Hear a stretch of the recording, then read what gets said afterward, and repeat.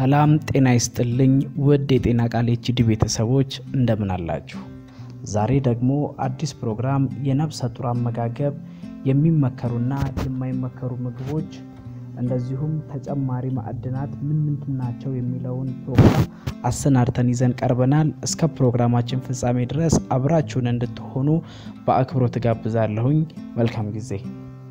የነብሰጡር አመጋገብ ለጤናማ እርግዝና እና ጤናማ ጽንስ የተመጣጠነ ምግብ መመገብ ከፍተኛ አስተዋፅኦ አለው። ሁለት ሰው ነውና የምትበግቢው ከወትሮ የበለጠ መመገብ ይኖርብሻል። ከወትሮ የበለጠ ሲባል ብዙ ምግብ ማለት ሳይሆን የተመጣጠነ ምግብ ማለት መሆኑን ተረጂ። እርጉዝ ሴት ከወትሮ በበለጠ መብላት ያለባት ለምን እንደሆነ ነው። የተመጣጠነ ምግብ መመገብ በሽታን እንድትቋቋሚና ጤናማ እንድትሆኚ ይረዳል። ጥርስና አጥንቶችሽ ጠንካራ ያደርጋቸዋል።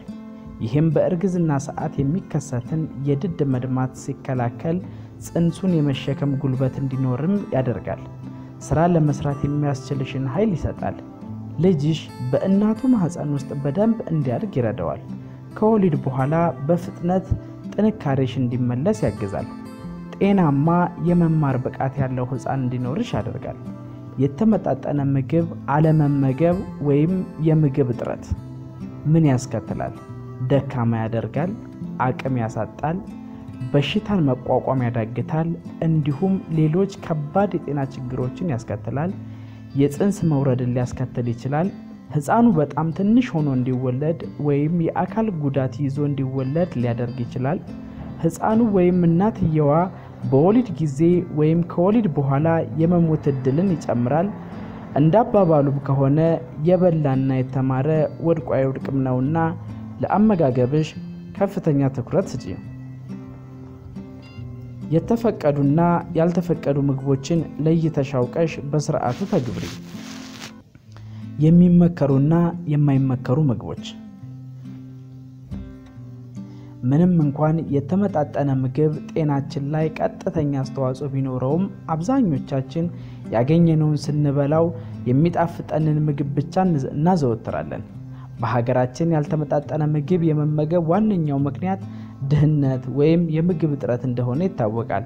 ነገር ግን በጣም ድሃ የሆነ ቤተሰብ እንኳን ገንዘቡን በብልሀት በመጠቀም የተሻለ መመገብ ይችላል። ሌላኛው በእርጉዞች ላይ የሚታየው ችግር ደግሞ በተለያዩ የሀገራችን ክፍሎች በባህልና ተለምዶ ተጽዕኖ እርጉዝ ሴት አንዳንድ ምግቦችን እንዳትበላ የሚከለክል በመሆኑ ነው። እነዚህ የሚከለከሉ ምግቦች እንደየአካባቢው ቢለያዩም ስጋ፣ እንቁላል፣ ወተትና የወተት ተዋጽኦን እንዲሁም አትክልትና ፍራፍሬን ያጠቃልላሉ። በመሰረቱ ግን እነዚህ ምግቦች ለእናትየው ለልጇም በጣም አስፈላጊ ናቸው። በሶስተኛ ደረጃ ሊጠቀስ የሚችለው ምክንያት ከእርግዝና ጋር ተያይዞ የሚመጣው ማቅለሽለሽና ማስታወክ ሲሆን ይህን ተቋቁሞ ትንሽ ግን ቶሎ በመብላት አስፈላጊ ነው።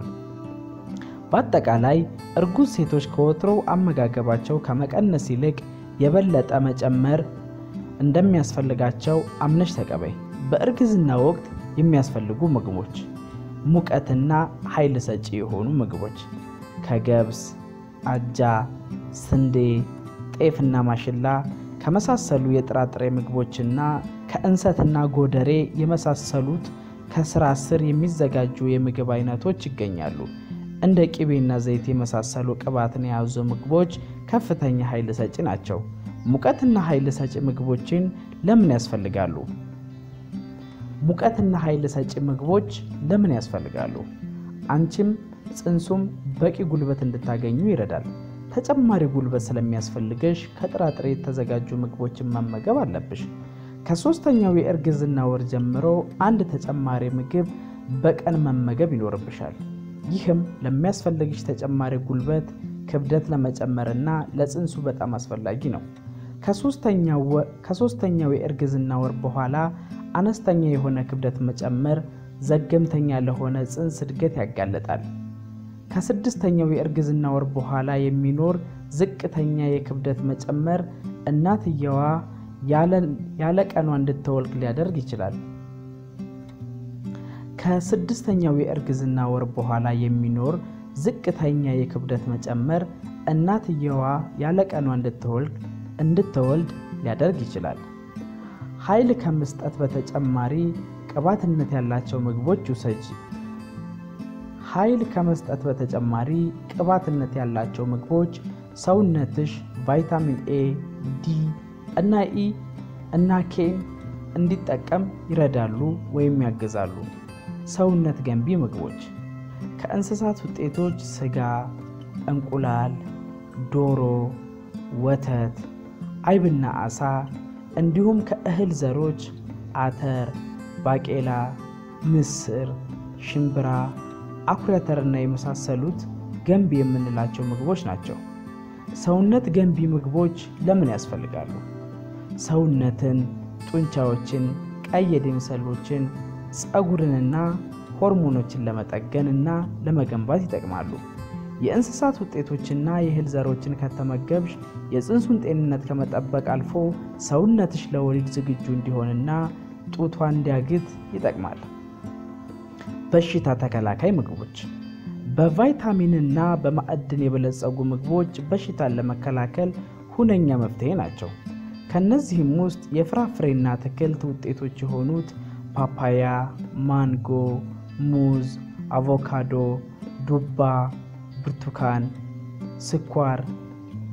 ስኳር ድንች እና ካሮት እንዲሁም የእንስሳት ውጤቶች የሆኑት ጉበት፣ ዘይት፣ ወተት እና እንቁላል በቫይታሚን የበለጸጉ ምግቦች ናቸው። በሌላ በኩል በውስጣቸው ካልሲየም የያዙ እንደ ወተት፣ የወተት ውጤቶች፣ ብረት የያዙ ቀይ ስጋ፣ ጉበት፣ ልብ፣ ኩላሊት፣ ጥራጥሬ፣ አረንጓዴ ቅጠል ያላቸው አትክልቶችና አዮዲን የያዘ ጨው በሽታን ለመከላከል ይረዳሉ። በሽታ ተከላካይ ምግቦች ለምን ያስፈልጋሉ?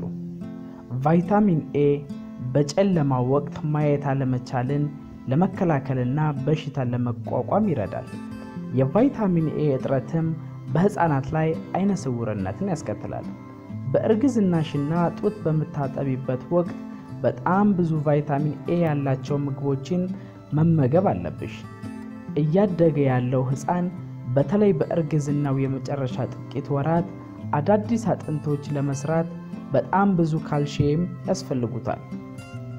አንቺም ጠንካራ አጥንትና ጥርስ እንዲኖርሽ ካልሲየም ያስፈልግሻል። ብረት ደምን ጤነኛ ለማድረግና የደም ማነስን ለመከላከል ይረዳል። በቂ ኃይል እንዲኖርሽ በወሊድ ጊዜ ብዙ ደም እንዳይፈስሽ ለመከላከልና እያደገ ያለው ህፃን ጤናማ ደም እንዲኖረውና ከተወለደ በኋላ ላሉት ጥቂት ወራትም የሚያስፈልገውን ያህል ብረት ይዞ እንዲወለድ ለማስቻል በጣም ብዙ ብረት ያስፈልግሻል።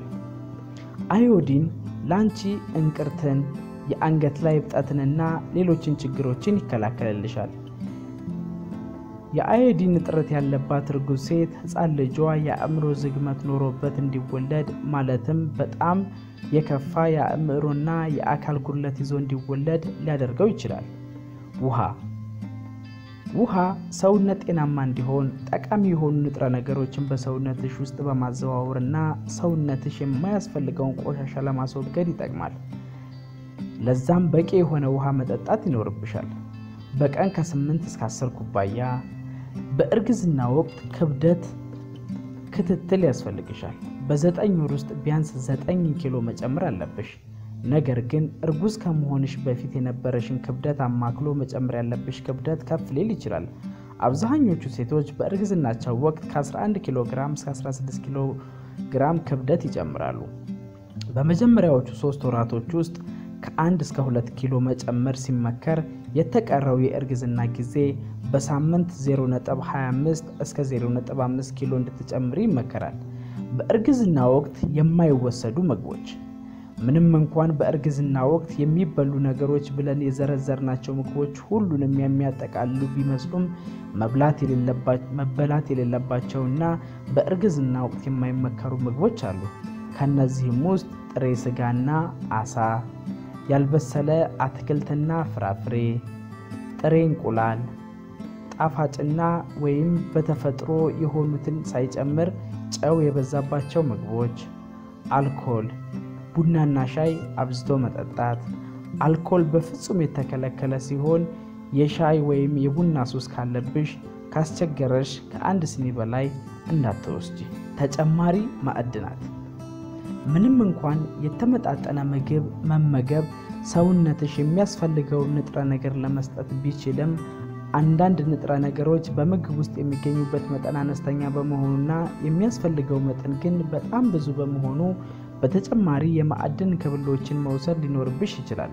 የምትወስዱ የእንክብል መጠን ባለሽ የአመጋገብ ተለምዶና የጤና ሁኔታ ይወሰናል።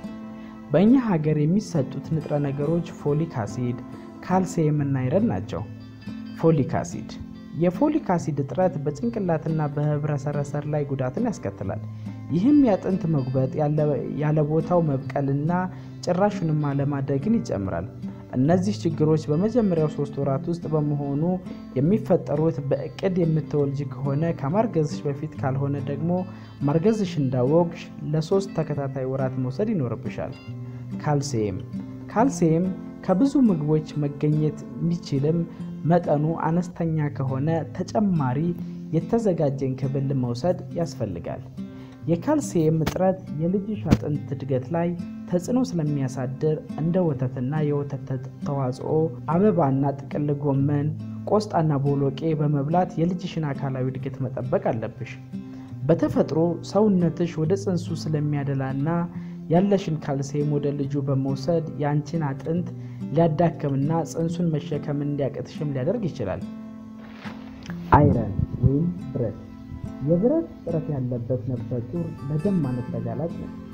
ደም ማነስ ማለት የቀይ የደም ሴል ዕጥረት ማለት ሲሆን ድካምንና ማዞርን፣ ትንፋሽ ማጠርንና የልብ ምት መጨመር እንዲሁም ራስ መሳትን ሊያስከትል ይችላል። በሌላ በኩል ደምሽ እያነሰ ነው ማለት ለልጅ በቂ አየርና ምግብ ማድረግ አትችይም ማለት ነው። ይህ ደግሞ ያለ ጊዜ ወሊድን ሊያስከትል ይችላል። የብረት ንጥረ ነገር እንክብሎች ከ3 ወር እስከ 9 ወር ድረስ ማለትም ለ6 ወራት መውሰድ ይኖርበታል። ውድ እናቶች እንዲሁም የፕሮግራማችን ተከታታዮች ለዛሬ ያዘጋጀነው የነብሰጡር አመጋገብ፣ ተጨማሪ ማዕድናት፣ የሚመከሩና የማይመከሩ ምግቦች የሚሉትን ነበረ።